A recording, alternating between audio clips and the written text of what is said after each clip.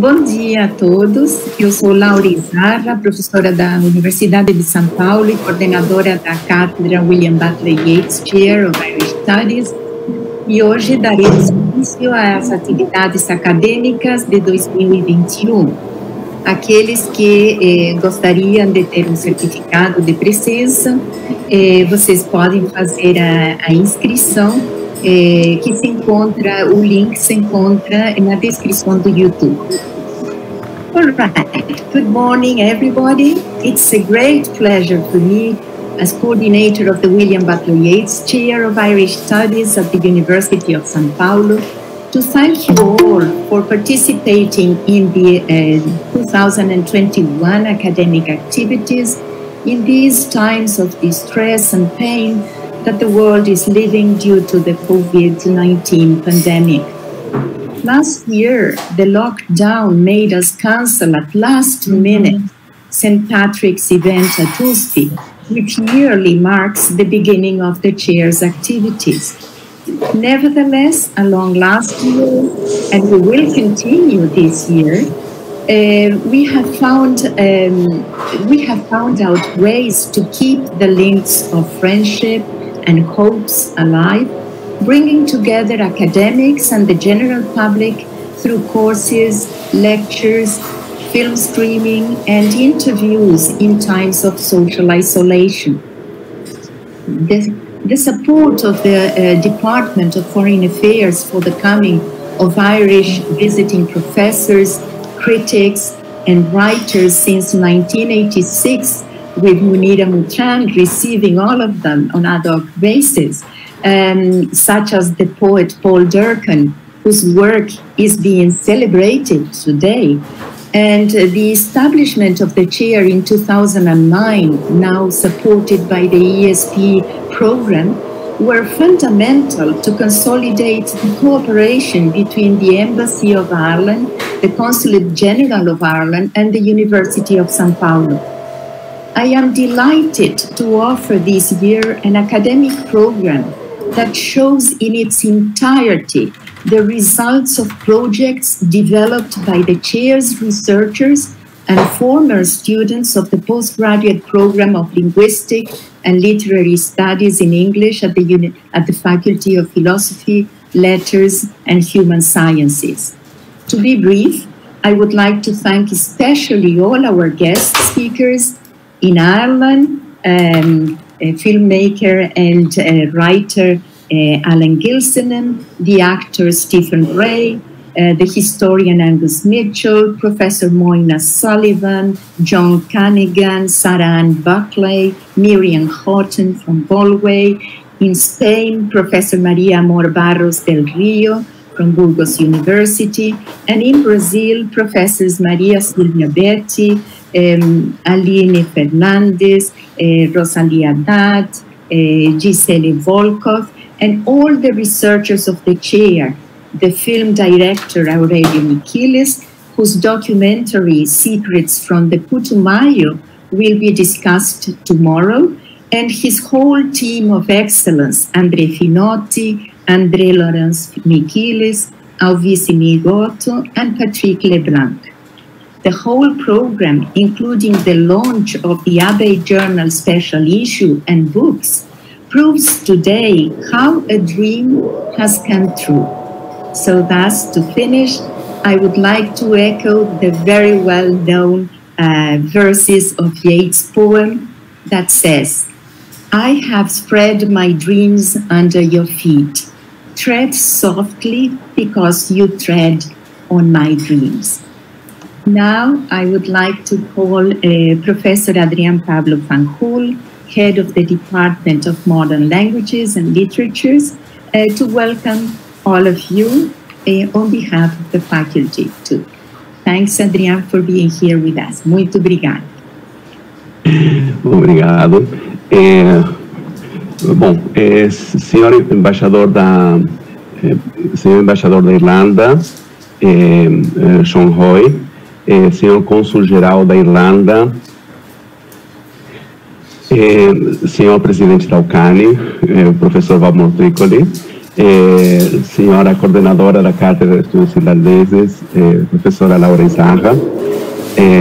Bom, em nome da Faculdade de Filosofia, Letras e Ciências Humanas e do Departamento de Letras Modernas, é um grande prazer, uma grande honra sediar este encontro, que, bom, inclui dentro da sua programação, primeiramente, o lançamento de um novo número de uma revista, o Anuário de Estudos Irlandeses, que desde 1999 editam as professoras Munira Mutran, aqui presente, e Laura Izarra, e que é uma das publicações de maior permanência entre as ligadas ao Departamento de Letras Modernas, né? Para mim é também um prazer abrir este encontro, não apenas por uma parte pela sua qualificação acadêmica e também pela significação política e cultural que tem neste momento, né?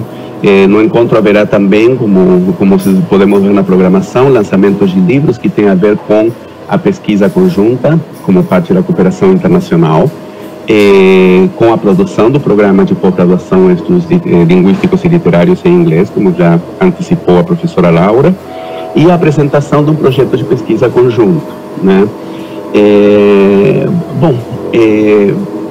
Penso na conferência sobre políticas públicas para o teatro de São Paulo, que dará nossa colega Maria Silvia Betti. Me pergunto, fico até assustado do que ela pode nos informar sobre essas políticas atuais, neste momento tão sombrio.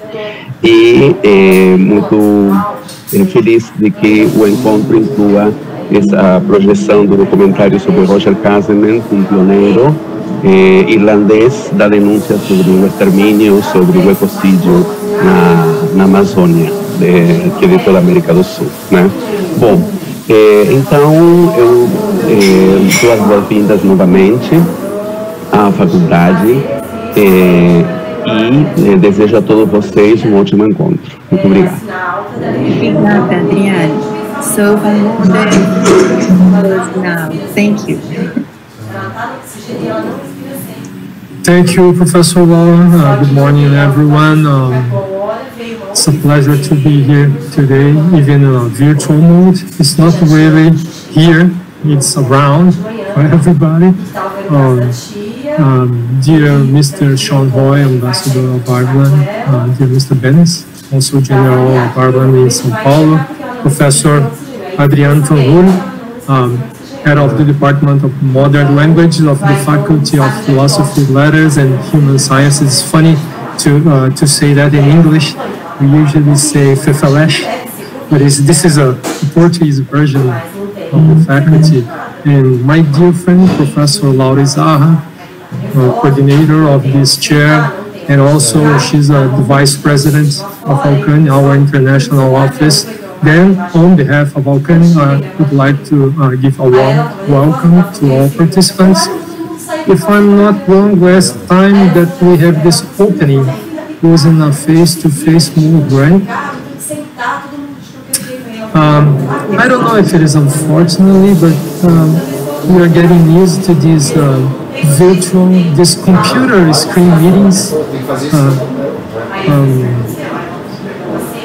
I'm pretty sure that the excitement, the commitment, and the quality of this event will not be compromised by this virtual mode, but it would be nice to shake hands and to see some friends again, but that's the best that we can do right now. First of all, I want to thank the Irish government and also the Faculty of Philosophy, Letters and Human Sciences for the constant support. I also have to thank Professor Laura Izarra for these 12 years of hard work, for her efforts, and an extremely nice job. And last but not least, I want to congratulate Professor Munira Mutran, who is the honorary director of the chair. I know I was doing my research about this chair, and I know that she's put a lot of efforts and a very nice job to organize this chair.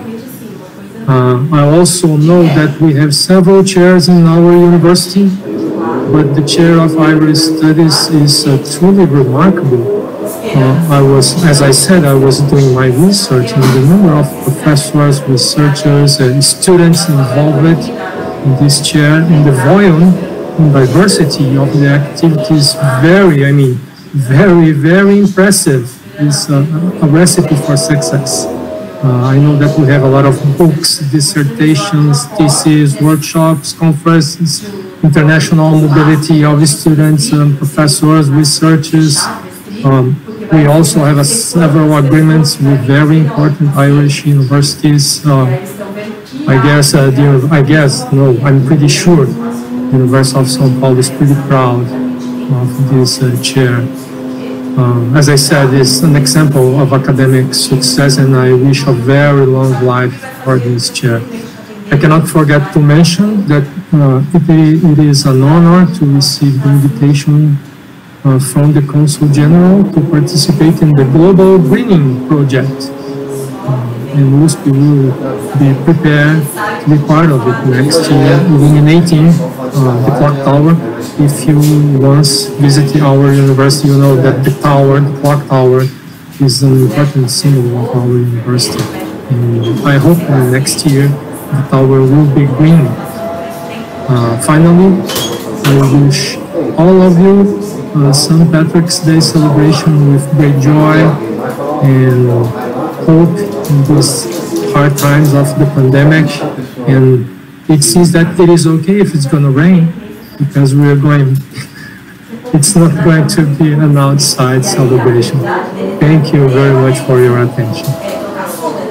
Thank you very much, Balmor, for your kind words, and I would like now to give the floor to Ambassador Seán Hoy, who will give the official opening remarks for this opening of the activities of the chair.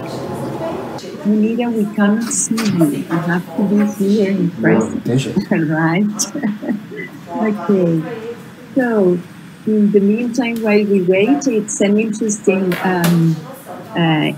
to know that this next year we will be able to participate in this global greening. That is an opportunity that the Consulate General gives also to many other institutions around Brazil to green the monuments. So perhaps Consulate General Owen Venice would like to mention a bit of this while we wait for Seán. Thank you, Laura, and thank you, Balmor, for the very nice invitation to us to green the clock tower next year. We'll be there in person. But as it happens, we managed to get Cristo Redentor greened on Sunday evening. And we'll have some beautiful photographs to share and some lovely aerial footage of that later on in the day with you all and tomorrow during our virtual reception. But the global greening is a real opportunity, I guess, for us to show the world the beautiful colour green of Ireland, and it allows us the opportunity to sort of share in the hope and positivity of the message that lies in the various greenings. I think Seán, the Ambassador Seán Hoy, is back with us now, so I think we can probably proceed to his remarks. Thanks, Laura. Thanks a lot. Seán. Thank you. Can you hear me? Sorry, my phone froze when I was just about to speak. So I really believe whoever can fix online technology is the modern equivalent of, is there a doctor on the aeroplane? Because everything depends on the skills of one person. But I'd like to start by thanking you, Laura, and Adrian and Balmor, who've all spoken before me. This is a great honour to be involved for the third time. And as Professor Laura said, it's my third time, but we've only met once actually in person. And that was in 2019 when we were joined by the Speaker of the House from Ireland. And indeed, the Speaker was in contact with us last week, and he has passed on his regards to everybody. I think I know he has very close and very warm memories of his visit to Brazil. And indeed, during that visit, I presented him with one of our pictures of Roger Casement, which he has framed and is in his office in Dáil Éireann. And I visited him the last time I was home, and I can confirm that the picture is there. I think today's and tomorrow's events are very, very rich, and they're also in depth and in diversity. And I'll come in a minute to Paul Durcan. But I think for me and for my colleagues in Foreign Affairs, a retelling and a reinterpretation of the Roger Casement story through Brazilian eyes or through Latino eyes is something that is very exciting to us, because and I know Alan is online with us here, and we will have a session especially with Angus and Stephen tomorrow. But in 2016, when we commemorated the Rising, we had real engagement around Casement, and for it to come up, the story to come up again, but in the Latino context, in the Putumayo context. I think that's something that we all embrace, and I congratulate you, Aurelio, on a very, very fine production. And I can confirm that my colleagues, especially in the embassies in the Lusophone countries, are looking forward to supporting the distribution of your production once it becomes available to the public. The overall message for us this year on St. Patrick's Day is one of hope. We thought last year that we would certainly meet this year. So we do not know what will happen next year, when lots of other things will happen. Brazil will be 200 years of independence. Ulysses will be out of royalties. It will be 100 years old. Ireland will celebrate 100 years of independence. Lots of things on the horizon, but we simply do not know what is ahead of us. But I think in these COVID times, hope has to be our way forward. And we have a tradition in Ireland of burning a candle in the window, symbolically to welcome the wanderer home as a guiding star. But this can also be a light for our emigrants to come back. And we commissioned this year candles from the Amazon, which I hope you can see. They were distributed here, and in Sao Paulo, we've received wonderful feedback from many colleagues. All of the profits, 100%, go to Indigenous people in the Amazon. And I believe that Roger Casement was leaning over my shoulder when we had the discussion about this.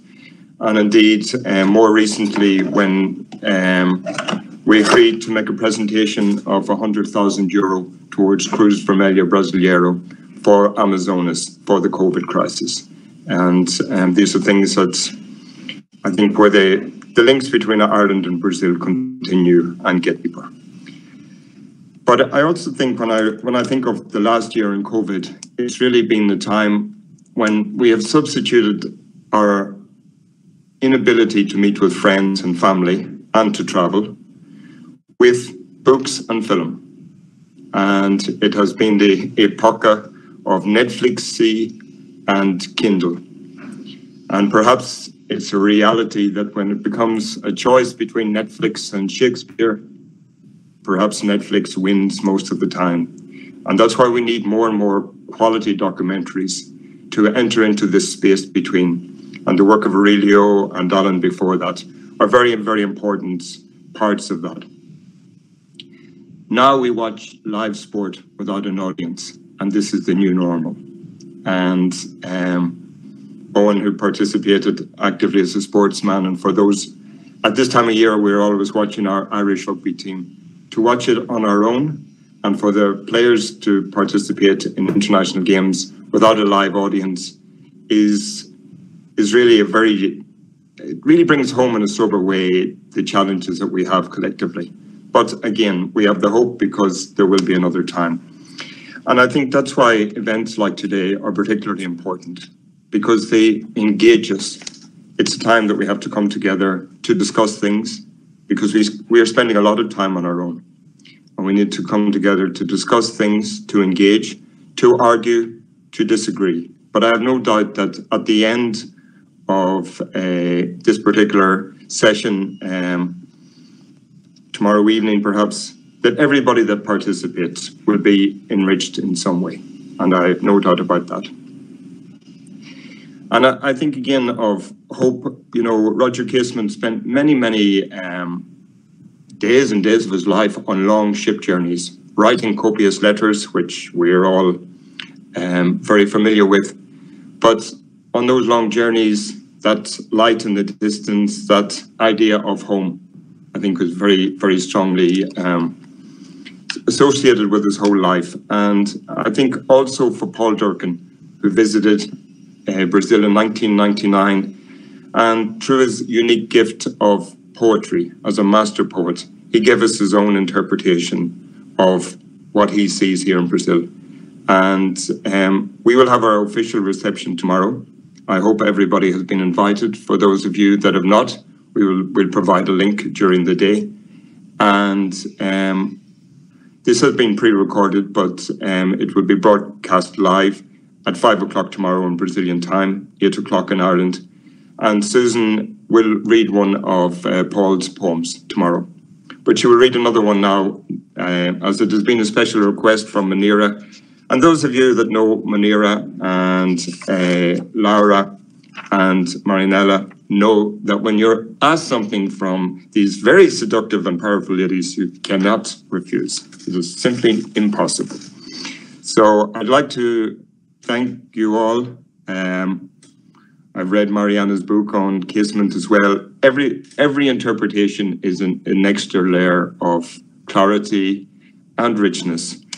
And you're part of our ever-growing Irish-Brazilian family. It's just a pity, as Adrian said, that we cannot meet later to discuss the day, to have that wine done, to have that analysis over a glass of wine. Or maybe the last time when we were in Sao Paulo, we had a little saideira of cachaça.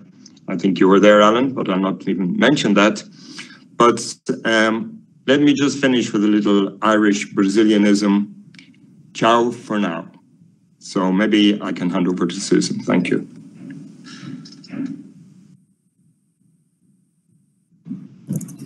Thank you very much, Seán. It's wonderful to be here with you all and to see you all. Paul Durcan has got a very special place in my heart, as I'm a good Mayo woman and Paul comes from County Mayo. Indeed, many famous people worldwide have come from that poor county in the west of Ireland. And this is a beautiful poem I'm delighted to read and dedicate it especially to you, Munira, today. I can remember a long time ago, one of Paul's first anthologies Seán gave me as a present, and I was just thinking this morning it's still by my bed at home in Ireland, and it's one of my go-to books. Anyway, this is called Man Walking the Stairs after Shaim Soutine by Paul Durcan. Odd to overhear you think I am saying man walking the stars, when all my life I have been saying man walking the stairs. Living alone in a semi-detached villa between the mountains and the sea, I spent a great deal of time on the stairs. Halfway up the stairs, I pause at the window overlooking the entrance to our cul-de-sac, the lancet window in our gable. I pause or climb on. When I get to the top of the stairs, I cannot remember why in the first place I came up the stairs. But that is the nature of living alone. I am neither perplexed nor perturbed. I go back downstairs and start all over again. Read another page, drink another cup of tea, hover at the kitchen window, hover at the front window, hover in the hallway, hover at the letterbox, hover before the looking glass in the coat rack that we bought in Christie Birds for 2 and 6pence. I know what I must do. I must go back upstairs and search under my bed for that book I have mislaid, the Oxford Dictionary of Quotations. I am searching for a line from Donne. Make my dark poem light. But I pause again at the gable window, this time to behold pine trees clutching at one another in a gale. Pair of pines reprieved by the developer. Thank you.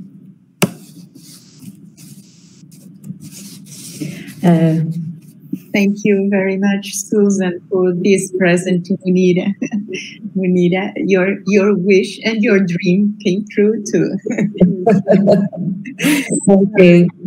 Well, thanks a lot, Seán, also for your remarks, opening remarks. And then I would like to add that indeed the Chair of Irish Studies is a continuation, and we walk hand in hand with the ABEI, the association, the Brazilian Association of Irish Studies, that now is chaired by Mariana Bolfarine, who was also our former students at the University of São Paulo, and we are very proud also of continue working together.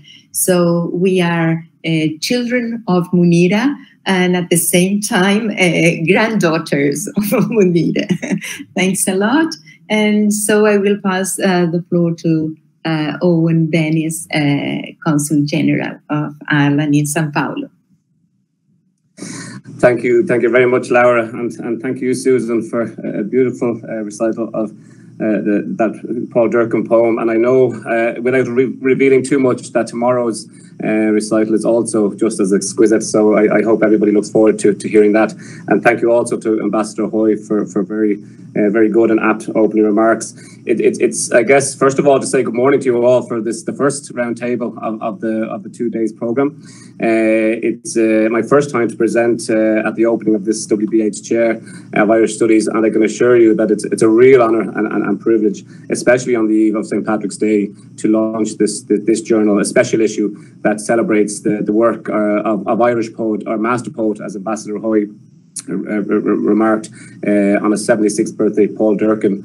Indeed, the period around St. Patrick's Day, as we all know, offers us a unique, wonderful opportunity to celebrate our Irishness through the sharing of Irish culture, poetry and literature. This morning's opening of the chair, our discussion to come on Paul Durcan's work, and the really magnificent programme in place for the next 2 days is a wonderful, wonderful demonstration of this. The team here at ABEI and the WBH chair, led by Professor Laura Izara, Munira, Mutran and Mariana Bolfarine, are invaluable drivers of Irish studies in Brazil and South America as a whole. Their dedication to the study and promotion of Irish studies through poetry, literature, art, history is both inspiring and motivating. As the then Minister of State for Culture, Joe McHugh, very accurately remarked when opening the chair in 2018, Irish studies seems to know no boundaries in Latin America. I can assure you that the Consulate, together with the Embassy, are most grateful for all that you do for Irish studies. We value our rich friendship immensely and look forward to the continued success of our strong partnership. Central to this is the ABEI's Brazilian Journal of Irish Studies, previously a newsletter. The association has produced close to 25 journals, 6 of those special issues since 1999. The journal provides a truly learned and exceptional insight on all aspects of Irish studies, including Ulysses, Seamus Heaney, Roger Cashin, Yeats, John Banville, and now Paul Durcan. It's a wonderful connection to Irish studies, which will help to empower and connect a younger generation of Brazilian academics working in this area. In a previous ABEI event on John Banville, I mentioned Banville's drive to write the perfect sentence. With Paul Durcan, we find ourselves encountering yet another driven by perfection, with his dream in poetry to get every word right. One only has to experience his poetry and listen to and feel his words to realise that he very much succeeds. A winner of the Lifetime Achievement of Irish Book Award, Durcan's poetry, some of it dark, covers a multitude of themes, from the mundane to the magnificent, the familiar to the peculiar. Indeed, warmth, loneliness, friendship, intensity, sadness, and happiness are just some of the feelings and emotions that we encounter as we journey through his poems. Durcan's work provides us with some wonderful and illuminating insights into his varying levels of consciousness and unconscious way of thinking on life and all that it entails. He speaks of and embraces the weather, Ireland in 1916, feminism, the Celtic Tiger days, suicide, the W.B. Yeats shopping centre, divorce, the celebration of life, the loaf of batch, and even to quote the title of his poem, the old guy in the aisle seat on a flight to Chicago. As we leave Ireland, and with the journal opening Paul Durcan's poems around the world in mind, Durcan's work takes us on some amazing journeys throughout the world, with Argentina, France, Germany, Russia, Spain, and of course Brazil, all featuring. His famous collection, Greetings to Our Friends in Brazil, takes us on a more intimate journey around Brazil, stopping along the way in Rio, Sao Paulo, Belo Horizonte, Ouro Preto, Recife, Batumi, Ambia, and more. Included in this wonderful collection is a poem dedicated to one of our esteemed speakers today, Professor Munira Mutran. The daring middle-aged man on the flying trapeze provides a remarkable portrayal of a moment in the life of Durcan and is wished to hear declaiming Ulysses in Portuguese in Finnegan's pub in Sao Paulo, and ultimately doing so under a Hoth moon in Dublin. Without the dedication and passion of those promoting Irish studies, many here in Brazil may never have had the opportunity to experience and enjoy the poetry of Durcan. The art of translation is one thing, but the challenge and difficulty in translating poetry is altogether a different art. Literary translation is a hugely important task. It makes possible for most of us to enjoy and experience poetry in a real way. It helps to share our understanding of the world, our culture, history, philosophy, politics, and much more. The journal excels further as it explores the work of Durcan with an extraordinary lineup of international guest editors, with each providing a unique perspective on Durcan, the people's poet, as he is known by some. The second part of the journal looks at Paul Durcan's poetry from the Irish and the international perspective, presenting original and republished essays by friends and scholars on Durcan's work from Ireland and abroad. While the third part of the journal presents poems for a poet, with many esteemed writers, including Cecilia De Frena, Damien Grant, and Moya Canahan, joining Niall McManigal, Paul Muldoon, Kate Donovan, and the recently deceased Derek Mann. Finally, it must be appreciated that the journal is not just a one-way sharing of culture. In its sections, Voices from Brazil, readers from abroad get a unique opportunity to experience the Brazilian culture and perspective. This special feature in the current special issue journal sees writer and scholar Helena Godoy contribute with an original piece that plays with the idea of Durcan dancing down to Brazil, a very fitting contribution. Friends, in celebrating Paul Durcan's 76th birthday and his works in this, the latest Abbey special issue journal, one cannot help but reflect on the strong and warm relationship between Durcan and Brazil, and the fact that it is in many ways coming full circle. Durcan celebrated this two-way relationship in exquisite style through his work, Greetings to Our Friends in Brazil. Today, Abbey and the WBH chair with Munira, Laura, Mariana, Alan, and all of the guest editors have reciprocated in similar style with this, the latest special issue, which in many ways can be considered Greetings to Our Friend in Ireland, a treasured birthday gift. So before I introduce our first speaker, I would really like to ask Alan Gilsenan, a good friend of Paul Durcan, to share with us a special message from Durcan himself, a greeting to his friends in Brazil this morning. Paul, or Alan. Thank you. Thank you. And thank you, Ambassador, for those inspiring remarks, and Susan for that gorgeous reading. I know Paul would be particularly elated by that, and that you're a Mayo woman, which is very important. I spoke with Paul yesterday, and he was saying, how is all this thing going to work today? And I said, well, we're all going to meet, on Google Meetings or Zoom or Teams or something. And Paul stopped me there and he said, Alan, I don't understand any of those words. And Paul, of course, values his words deeply. So that explains somewhat why he isn't with us in person or virtually today, but he did ask me to share a message with you at the outset of today's proceedings. And just before I read it, I remembered the last time I was with you in Sao Paulo, before I left, and that now with lockdown seems a very fond and very distant memory. But before I left, I went shopping with Paul. I took him shopping the day before I left to Tesco in Ringsend. And as we often did, we would sit outside the supermarket in the car and talk about this and that. You know, it's nearly a Paul Durcan poem in itself, sitting outside Tesco, which is a supermarket chain in Ringsend. But I remember saying that I was going to Sao Paulo the next day. And the one thing that Paul obsessively said is, if you meet Munira Mutran, you have to give her my love. And indeed, I promised to do that. And in some ways, that was that meeting with Munira in Sao Paulo was the start or the seed of the journal that you have before you now. And there's a theme here, because I'll read you Paul's message for today. Beloved Munira, my warmest congratulations to you and the Brazilian Association of Irish Studies. Deepest gratitude to yourself and Alan and Mariana Bolfarine. I can never forget that miraculous sunny June day when you introduced me to Sandyman Strand, Sao Paulo, and James Joyce. I rejoice with you all. God bless you, Paul Durcan. Thanks.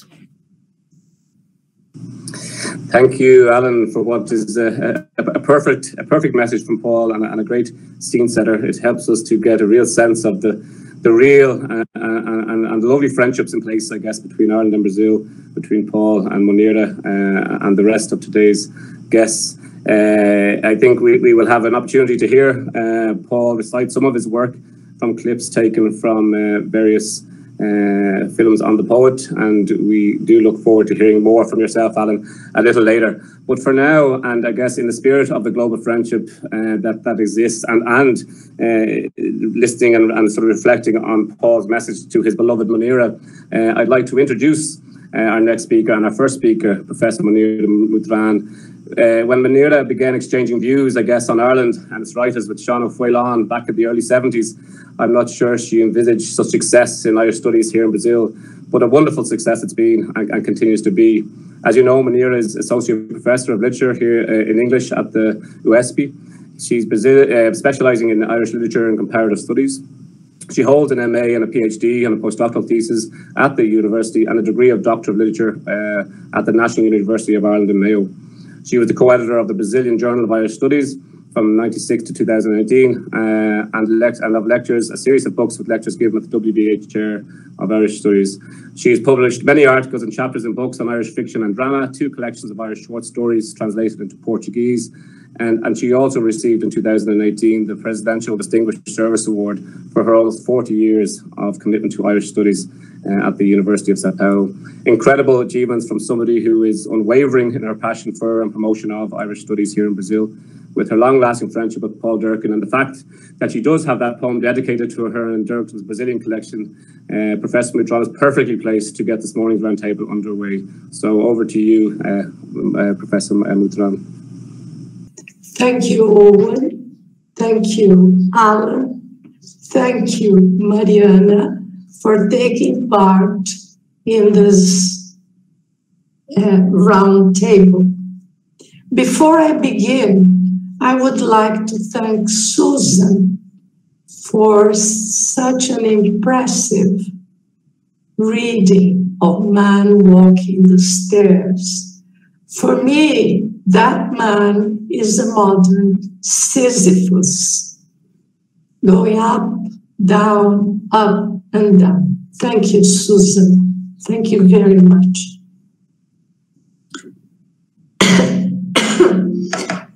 In this session, I'd like to share with you my memories of Paul Durcan 25 years ago when he came to Brazil,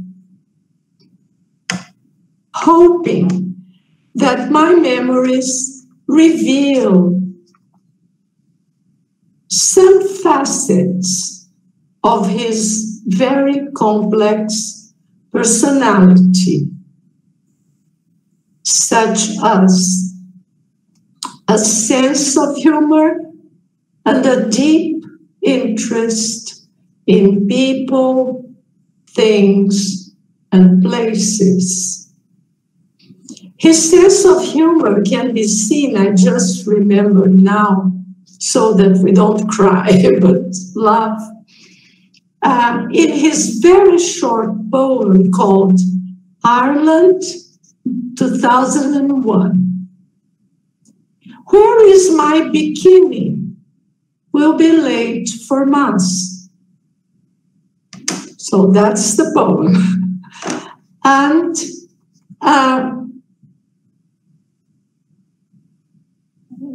in 1995, so let's go back in time. In 1995, there were two very important events for the future of our program of Irish Studies at USP. The first one was the state visit of Mary Robinson, President Mary Robinson, to the University of São Paulo as an acknowledgement of what had been done here so far. And in June, we had Paul Durcan's visit, opening up new fields of research in poetry.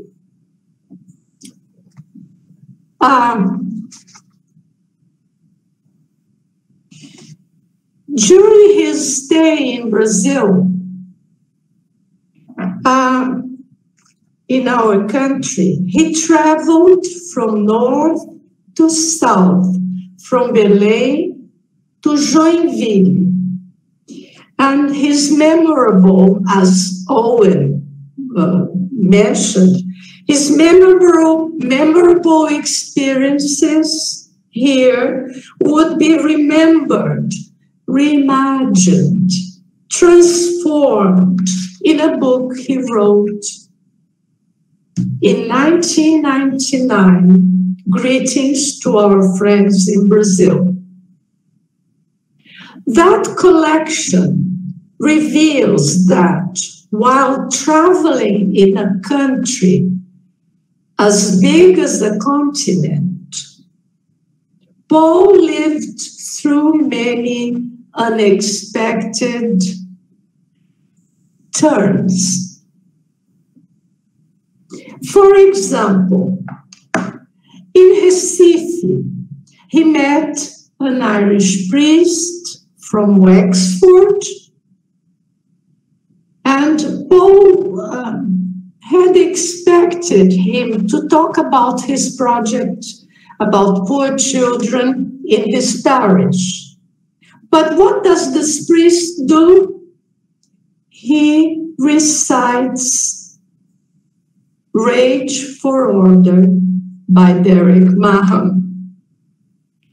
Another example of strange things happening was that while waiting for his flight to Rio, Paul was taught a lesson in the art of living by a 9-year-old black shoeshine boy. And then, this has been mentioned as well, a very strange thing happening in São Paulo. I quote from his poem. On June the 16th, in Finnegan's pub in São Paulo, a Japanese actor will be declaiming in Portuguese extracts from Ulysses. You will agree that this is a very strange thing.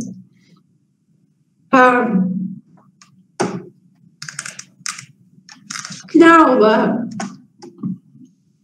let us remember his stay in São Paulo. When he arrived, he knew very well the places he wanted to see. After leaving his luggage at the hotel, we walked for hours in the old city center, Praça da Sé, Largo São Bento, Viaduto do Chá, Pátio do Colégio. And then he asked me to go to Rua Maria Antônia, the famous Rua Maria Antônia, to see the Faculty of Philosophy. And then I thought, of all places, why does he want to go to Rua Maria Antônia? And then he explained, I want to see where Fernando Henrique Cardoso has studied. Fernando Henrique Cardoso, as you know, was our president a few years ago. And you might be interested to know that he had another kind of desire to go to Cemitério da Consolação. And I said, why? And he said, because I think he was showing how attentively he had read his guidebook, because he said, there are many 19th century beautiful sculptures in that graveyard. I myself hadn't seen those sculptures, so it was a kind of revelation for me. And then we ended our sightseeing tour at Instituto Butantan at USP to see the snakes and to see the museum. So that's for the first day. On the second day, of course, poetry reading. It was a wonderful success. There were more than 60 people attending, friends, colleagues, students, and many members of the Irish community in São Paulo. And everybody was surprised because he performed when he read from his poems. And they were surprised with the poems and also with the poet's dramatic intensity. It was really, really, it is unforgettable. But I must tell you something funny happening during that session of poetry reading.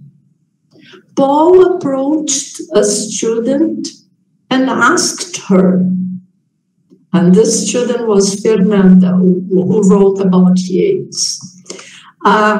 He asked her to lean against the door all the time. Why? So that the latecomers wouldn't interrupt his reading. So that was the funny thing about it.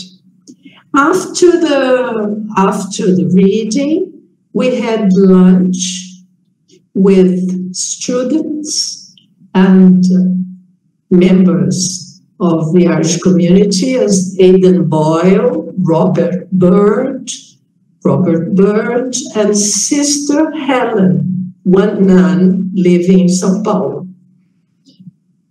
And the restaurant was in the middle of the Mata Atlântica, and Paul was delighted to see all that exotic vegetation. And he was very much impressed with the bamboo trees, very big, enormous. and he asked Sister Helen to take a photograph. Mariana, will you show the photograph? To show the moment, that moment registered, and then he sent the photo to me. Could you? So, Aidan Boyle, myself, Paul, Robert Baird, who died here in Brazil. He was an engineer, an Irish engineer. Betty, Fernanda, and I don't know who this is, an Irishman. So it was a really very happy moment, which I treasure.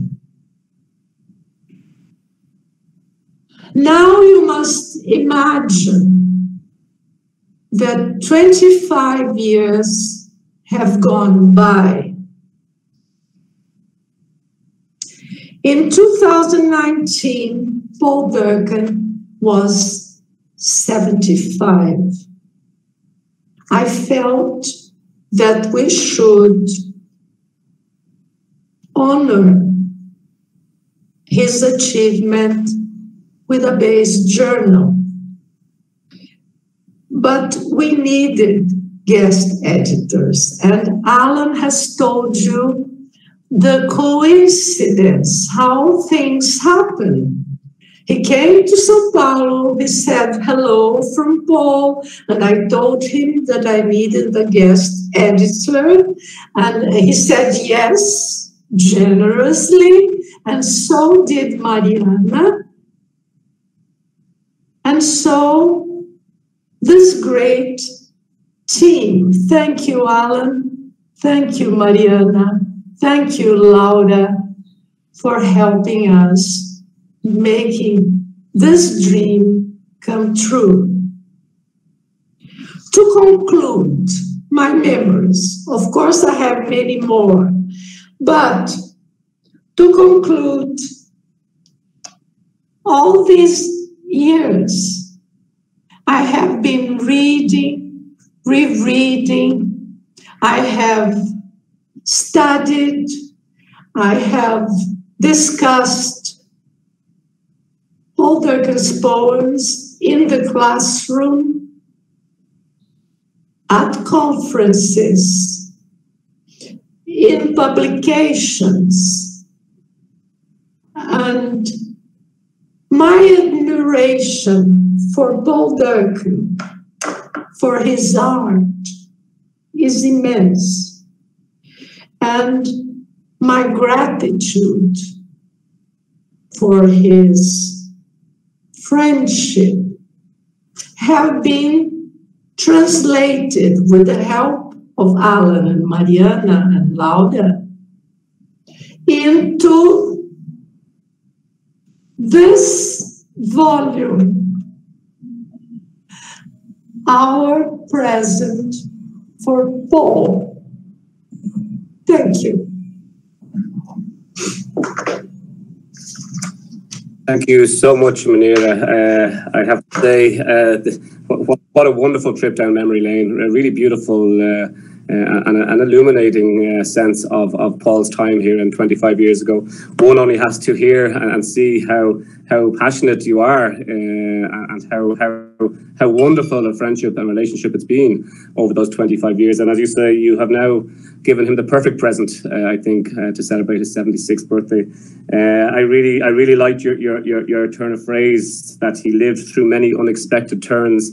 I thought it was a really lovely turn of phrase and one that perfectly describes, I think, Paul and his life and his works in terms of how he presented himself and presented his poetry, as you say. And I've been fortunate enough to listen and to see Alan Gilsenan's documentary, and he definitely comes alive when he's reading his poetry. So with that in mind, I might ask, I think Alan might be sharing with us one of Paul's poems, Hymn to My Father. And if I can just say before that, if I'm right in saying, Alan, Paul Durcan mentioned once that he would like to have been Rocky Marciano. And there's no doubt that Paul had a tough battle in life in many ways with family. And I think this hymn to his father is a really beautiful way of putting that out, so that others can understand and experience it. So thanks, Alan. Right, thanks, Laura.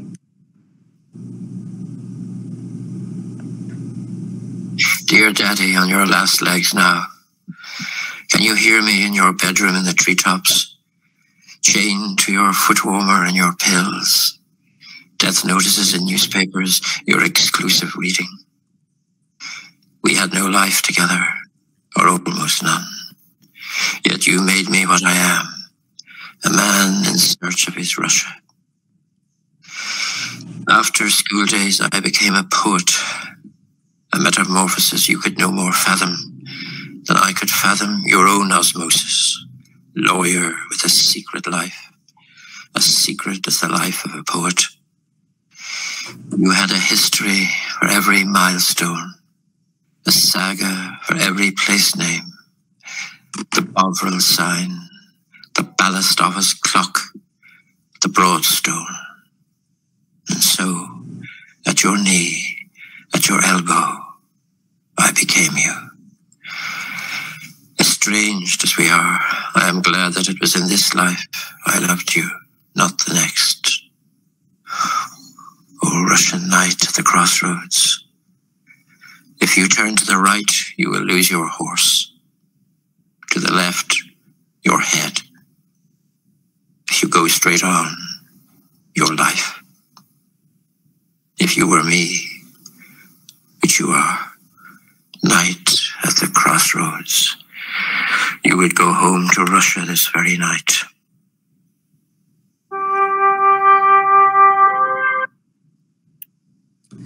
Thank you, Laura.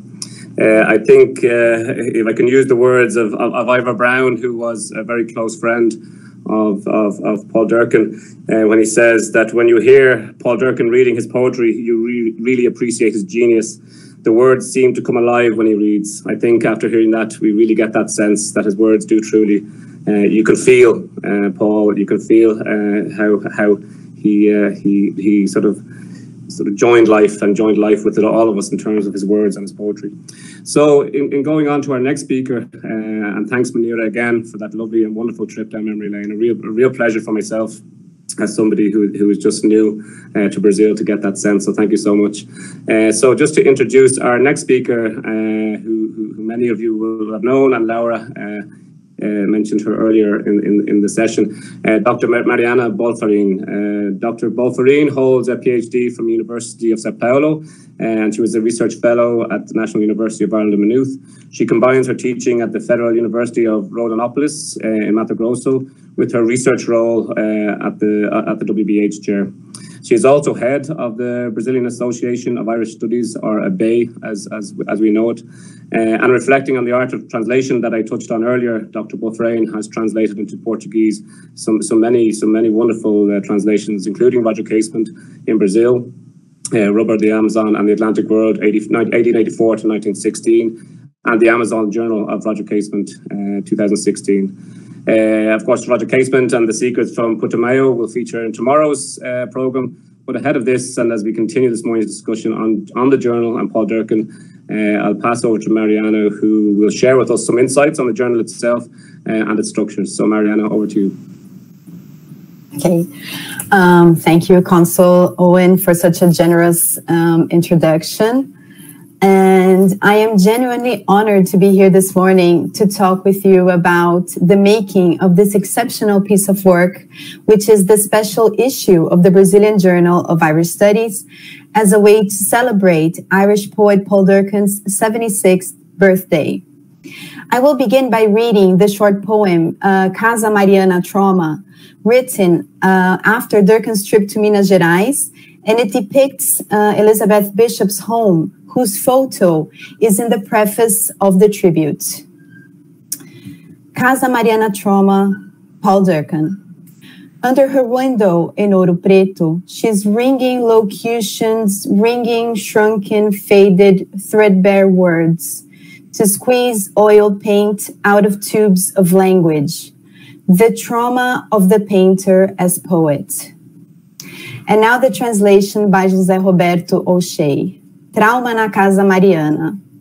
Debaixo de sua janela em Ouro Preto, ele torce locuções, torce palavras, desbotadas, esfarrapadas, para espremer tinta a óleo de tubos de linguagem. O trauma da pintora como poeta.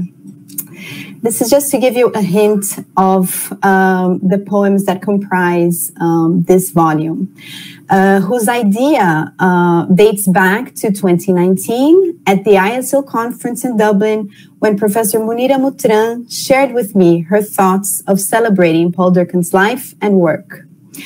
Although I had, of course, been acquainted with his poetry before, the more I read, the more I wanted to know about this man whose unique life experience is so deeply imprinted in his words. If truth be told, editing this special issue was one of the highlights of 2020 for me. It was during the COVID-19 pandemic, amongst so much uncertainty, loneliness, and witnessing the suffering of loved ones, that the exchanges which took place between Munira, Alan, and myself, each one of us at a different corner of the country and of the globe, became to me a remedy against the isolation to which we were all subjected. The discussions about the volume were at times the most awaited moments of the week. I was able to find refuge in Durcan's poems, in the translations, and in the recollections by his friends and admirers. Reading Man Walking the Stairs, What Shall I Wear, Darling, for the Great Hunger, The Last Shuttle to Rio, Going Home to Mayo, Winter 1949, to mention a few, brought tears to my eyes, but also gave me hope, as Ambassador Seán Hoy also remarked. As Munira has mentioned, what stands out in this volume and what makes it so special is that it offers both an Irish and an outsider's perspective, which reveals the wide reach of Durcan's work.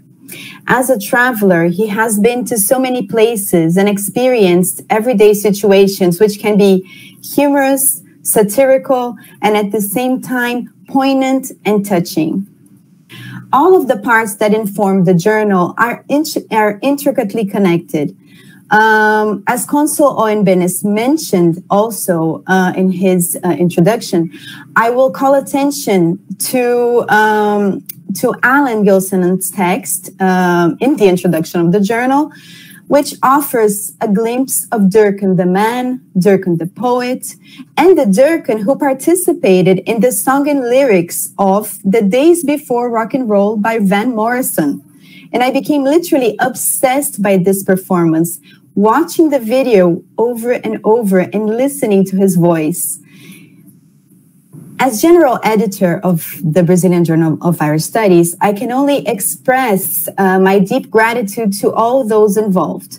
Professor Munira Mutran, Alan Gilsenan, of course, Laura Zaha, who is also general editor of the journal, Victor Augusto Pacheco, and to all the contributors for sharing our enthusiasm in embarking on this adventure. My final thanks go to the William Butler Yeats Chair of Irish Studies, and of course to the Immigrant Support Program, which financially supports the journal. And I hope, of course, you'll all enjoy. Thank you. Many thanks, Mariana, and I can assure you that I'm also a keen fan of Van Morrison, as I am sure there are others in this virtual room. So thanks for bringing that memory, and thanks also for your words and very interesting words on the journal itself, the structures and how this came to being. I think, and having gone through this journal and the previous journal focused on John Banville, the work that goes into this, the linking up the various elements of each person's life is just incredible, and I think it's a real gift that you give to not just Brazil, like I mentioned before, but to the world in terms of Irish studies. But before we introduce our final speaker for today, I would like to introduce our next poem, Hymn to a Broken Marriage. Again, another opportunity to really sense the person that is Paul Durcan. So if I can ask Laura to play the next clip. Thank you.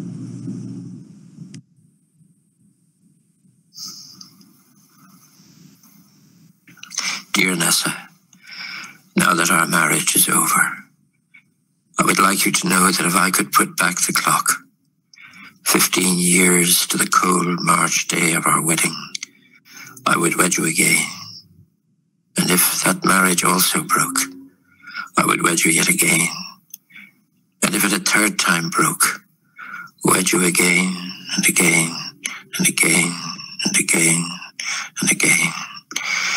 If you would have me, which of course you would not, for even you, in spite of your patience and your innocence, strange characteristics in an age such as our own, even you require to shake off the addiction of romantic love and seek instead the herbal remedy of a sane affection, in which are mixed in profuse and fair proportion loverliness, brotherliness, fatherliness.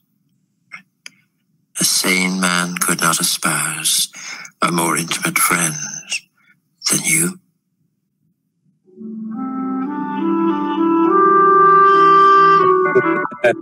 A real sense of Paul Durcan's love and continuing love for his wife Nessa.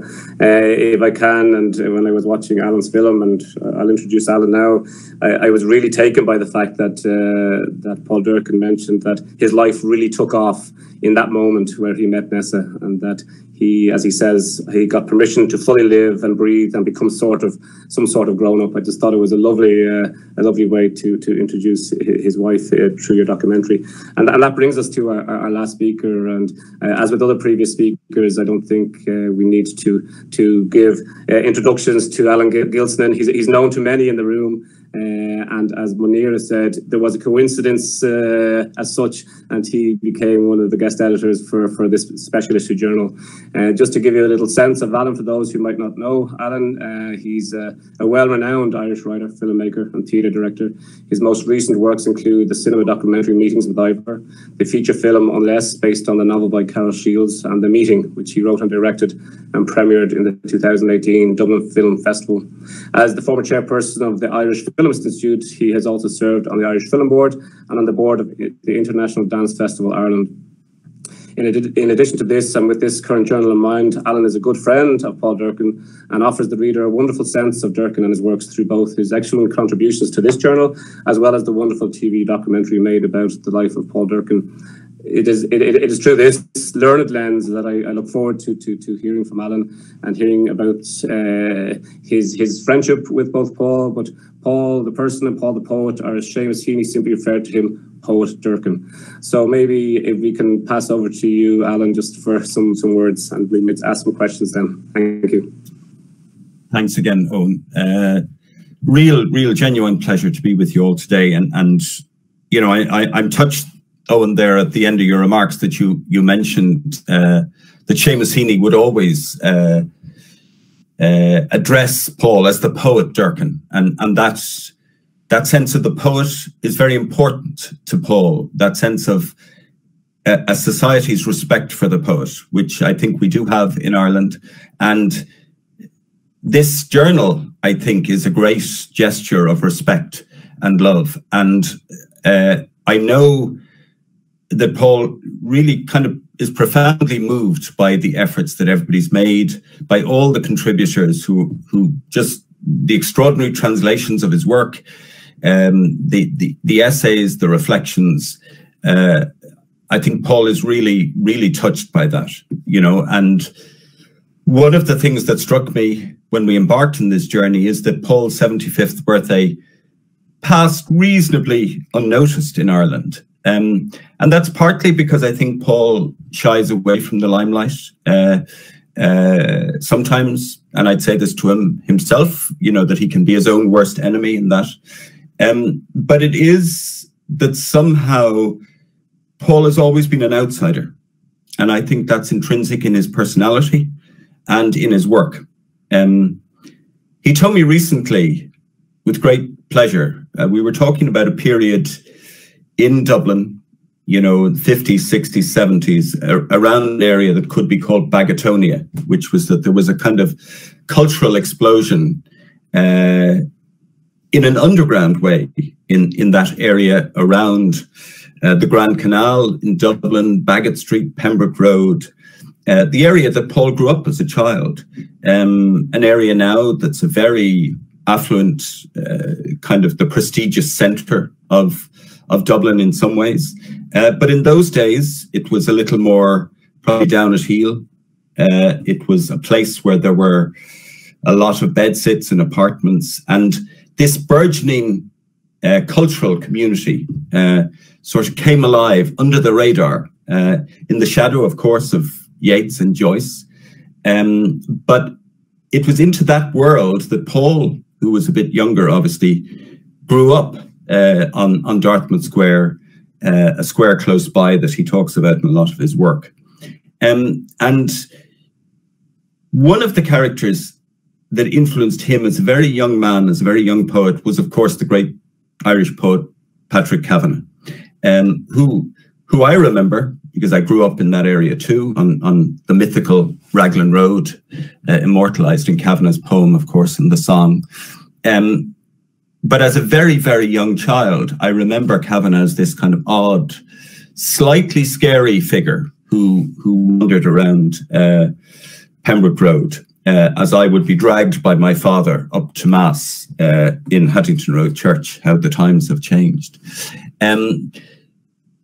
But Paul, at that time, and I'm obviously joining the dots now retrospectively, would have been a young poet who emerged out of, you know, a relatively conservative background in Dublin. His father was a judge, you know, quite, maybe not a stern man, but a man of his time, a conservative man. And one thing I would like to touch on, because there's been a lot of discussion and debate around Paul's relationship with his mother and father. His mother, as Susan mentioned, a Mayo woman who he idolized, who was this shining golden light that runs throughout his work. And his father, that was this dark, foreboding presence. And I think it's fair to say that some of Paul's wider family disagree with his narrative on that, as in all families. There are disagreements. But one of the things that's worth mentioning in that poem, which we played earlier, is that it is also a love poem to his father. And, you know, even though they were horrendously different in attitudes and clashed as father and sons might, you know, there is a deep, profound love there. And you can trace that throughout the poems, the fewer poems that he writes about his father. And little moments. I remember him telling me once about his father, who was this, as I mentioned, kind of stern judge figure, walked him down on his birthday to Grafton Street in the centre of Dublin, and without saying anything, bought him a copy of Sgt. Pepper, the Beatles' famous album. And, you know, so there were lovely moments of love. And I mention that because so much of the narrative around the discussion of Paul's work is maybe to undermine that relationship with his father. Anyway, to return to Kavanagh and the young Durcan, and he met Kavanagh, and he only told me this recently, that Kavanagh said in a conversation, he said, I place all my faith in Durcan. And that meant huge amount to Paul. Even today, in his 76th year, you can even see his pride in that. And I think he is, in a literary sense, he is in the tradition of the artist as outsider, a bit like Kavanagh and many others. The person who is on the fringes of society, but who is also a guardian to us all, somebody who shows us the way away from the kind of trippings of respectable society and hypocrisy, and comes to the core, to the emotional core of things. And that's one of his greatest tributes, I think. I was struck by Mariana talking about the Van Morrison song In the Days Before Rock and Roll, and it just reminded me, and I think I talk about it in the journal, but one of my favourite and eternal images of Paul was on his 75th birthday. I was driving out to a small birthday celebration, bringing him out, and we were on a sort of motorway that drives south from Dublin, and we passed St. John of God's Psychiatric Hospital, which is somewhere that Paul has inhabited in his early years, and is a kind of dark cloud, I think, in his imagination, and that's something we dealt with in the film, The Dark School, that the clips are from. But as we move beyond that, he said, let's pull in to the Galloping Green pub. And he said, we'll just, he had memories. You know, one of the things that I talk about in my little essay is the fact that the landscape, and I think Munira touched on this in terms of his journey to Brazil, that the landscape is alert with memory. You know, that when you're with Paul, you have a feeling, first of all, of extraordinary sensitivity to everything around you, to people, because Paul has that sensitivity, but also a profound awareness of the past, the present, and maybe even the future coexisting in time. And wherever you go in Dublin with Paul, he'll have a memory. Oh, that's where I saw such and such in 1968. You know, it's very specific. But he had a similar memory about the Galloping Green pub, and we pulled in, and just as I was about to turn off the engine, Arena, which is an Irish radio program, arts program, came on and started with a lovely tribute to Paul. And then they played Van Morrison's in the Days Before Rock and Roll. And we sat in the car with the commuter traffic flying by us, and Paul started to sing in that hypnotic way he has sometimes when he reads, with the head down, and the rhythm starts to come out of him. And it was just one of those beautiful moments, and also beautiful for Paul because he felt there was some public acknowledgement of his role as the poet. And this journey is part of that, and the huge investment. I mean, Munira and Mariana have been very gracious and generous to me, but I know I was only a mere altar boy in proceedings. That, you know, the huge work that Mariana and Munira put into this was quite colossal. And I know that that does mean and will mean an awful lot to Paul when I deliver the journal physically to him. He'll be delighted. Just as I was thinking about today, I realized that it's probably 20 years that I've known Paul, not always as a close friend. We met when I made a short film of one of his early poems, Six Nuns Die in a Convent Inferno. And then later on, in 2007, I made a documentary, which the clips are from, called The Dark School.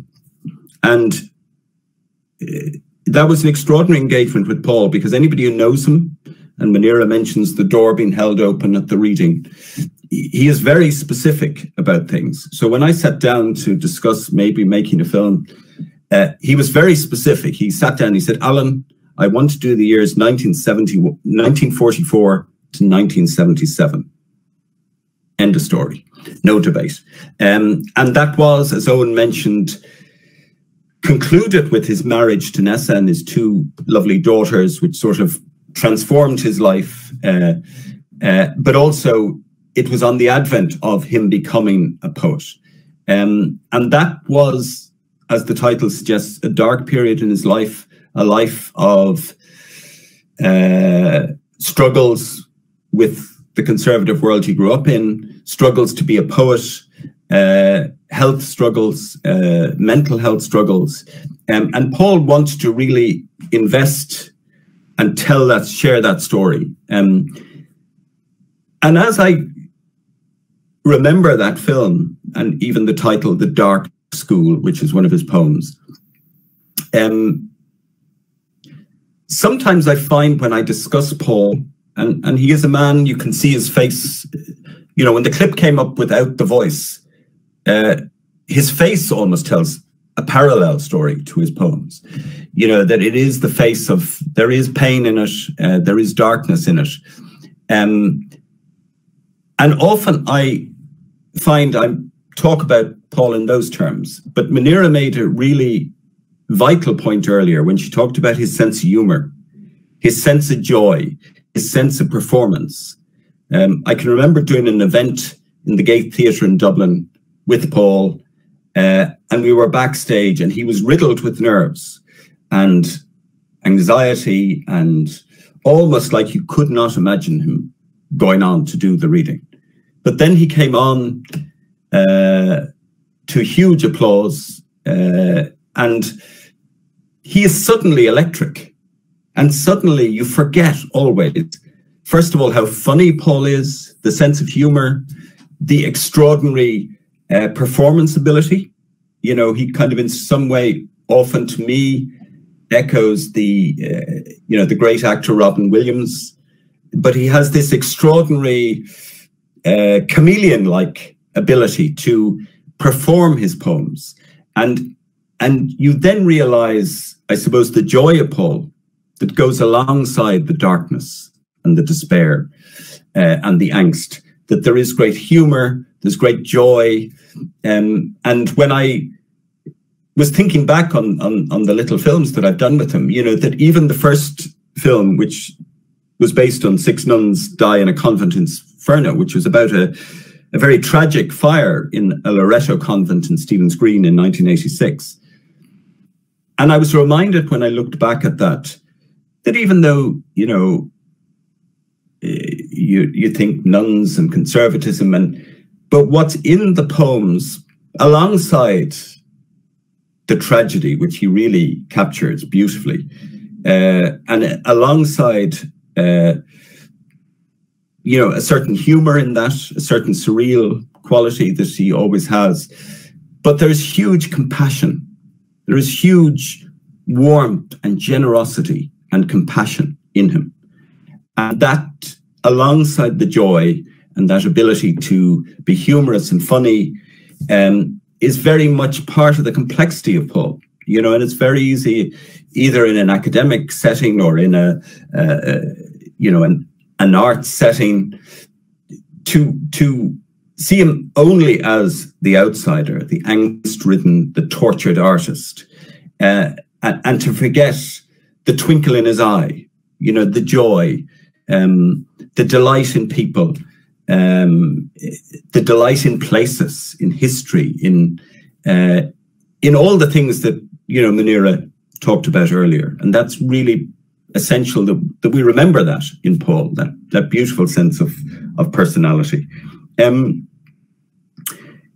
It's interesting that he, you know, Joyce has come up a few times, and he mentions Joyce both in his poems, in Greetings to Our Friends in Brazil, but also in his little message today.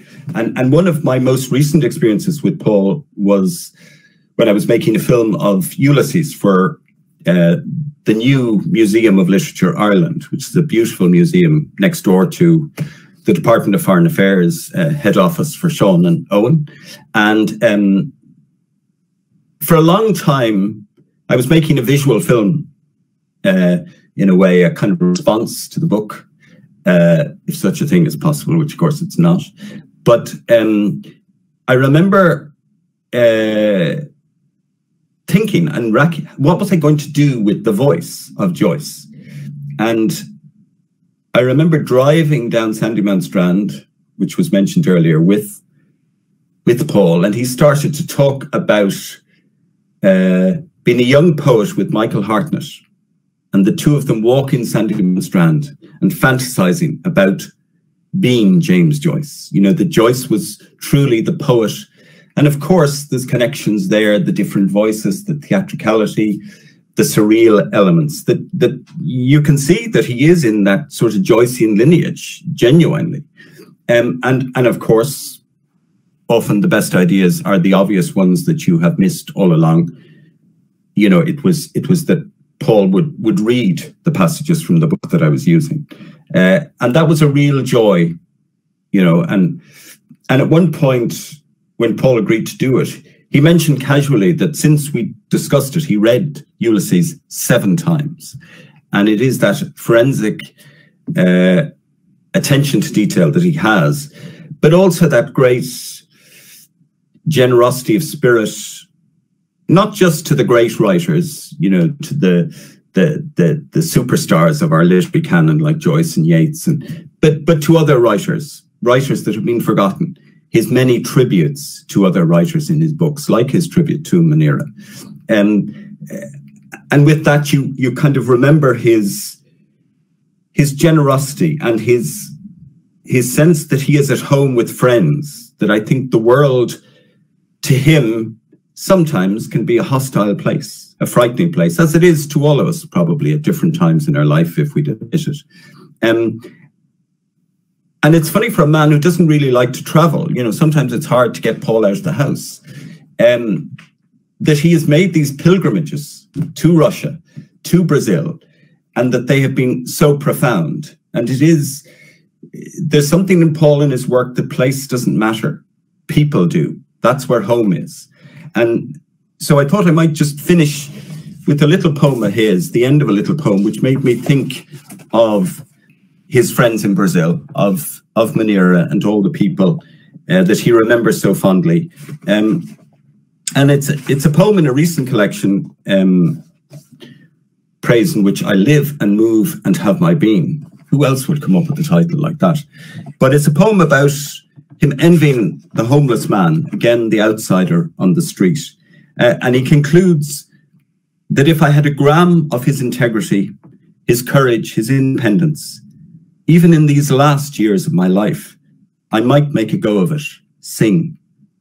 As I have always yearned to sing, the song of my silence, the song of the men and women I love, of the places that make me feel at home. And that sense of home and that sense of love, I think, are very central to you all and to Paul. And, on the eve of St. Patrick's Day, it's lovely just to share a little bit of that hope and love from Paul. Thank you. Thank you so much.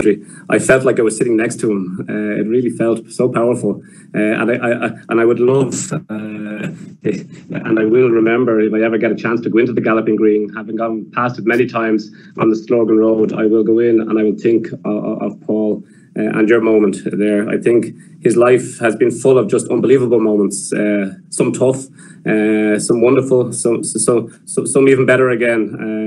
And I think we don't have time for questions, but if I can just sort of finish to say thank you, Alan. Thank you to Munira, thank you to Mariana, and thank you to Laura in the background for making this possible, because I think it's been a wonderful celebration. I really believe that it's been a 76th birthday to remember for Paul, and while he's not a custodian of the virtual world like many of us, I'm sure that you will relay our best wishes to him, Alan, and you will relay the very sort of words of friendship that were expressed here today, and the wonderful sense of Paul the man and Paul the poet. I think, as I mentioned in my opening remarks, I think this treasured birthday gift is a perfect greeting to a friend in Ireland from those here in Brazil. And if I can just finish with one last sort of idea or sort of image of Paul Durcan, and it's in your film, Alan, when he's on the train, and he's been all over the world, but he's been on the train. He was on the train from Dublin to Cork with his 2 daughters, and he said one daughter said cow and the other said bullock. And he sits back and he goes, life was new and starting all over again. I think that's a perfect way to bring our round table to a close. It's been really wonderful to have you all here with us. I hope you enjoyed. And we will finish with a final passage or clip from Paul Durcan that was as part of Alan Gilsenan's film. So thank you so much, and enjoy the rest of the program over today and tomorrow. And I will see you all again tomorrow. Thank you so much.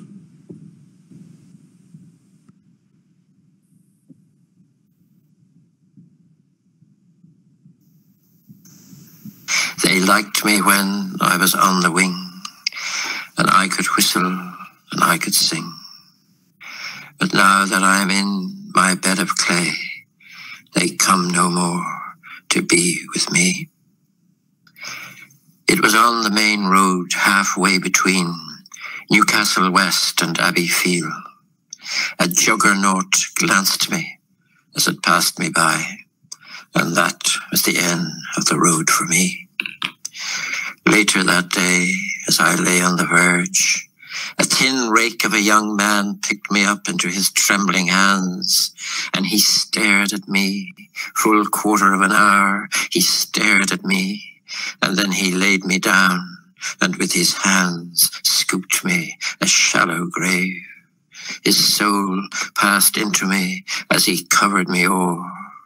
I fear for him now, where'er he be. They liked me when I was on the wing, and I could whistle and I could sing. But now that I am in my bed of clay, they come no more to be with me. Okay, thank you very much, all of you, Owen, for chairing this inspiring session full of emotion, memories, and Paul Durcan's poetry live, I would say, because it is as if he is with us at this moment. Thank you, Munira. Thanks, Alan. Thanks, Mariana, for giving us this beautiful present in our opening of the activities of the chair. I think, as I said at the very beginning of the opening session, the program is indeed the result of all these long years working and researching and sharing all the passion that we have doing Irish literature and also Irish studies. So thanks a lot, Susan, also for your poem, Seán, and Adrian is also here. And